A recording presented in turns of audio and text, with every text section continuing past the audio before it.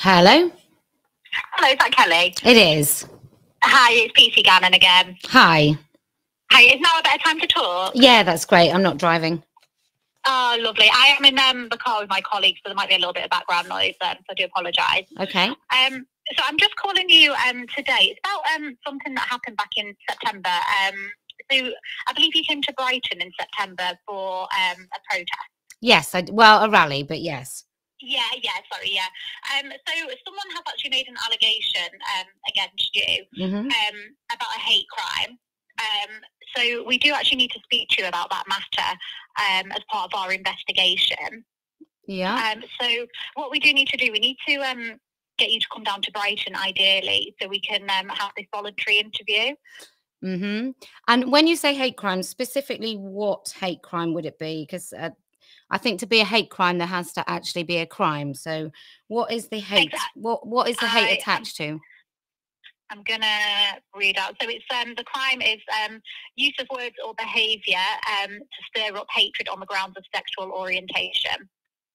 So basically, it's going to be a voluntary interview. So it's the story as well. So, we're not putting anything against you.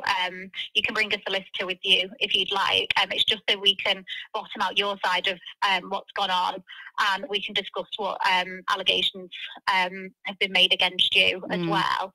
And then we can then look into it a bit further to see whether a crime has actually occurred. Okay. And before you invite me in, have you looked at the evidence to see if there's any merit to it?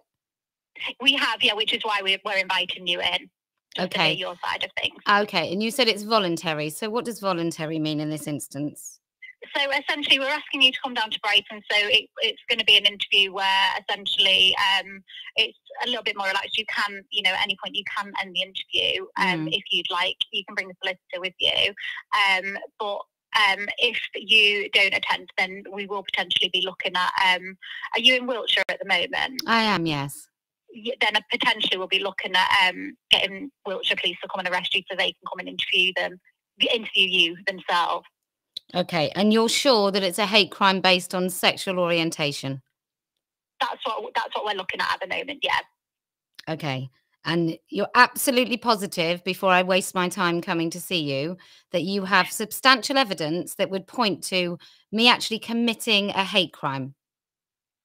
That's why we're inviting you down, yes. Okay. All right. Just so you know, so we're all transparent, I have recorded this call.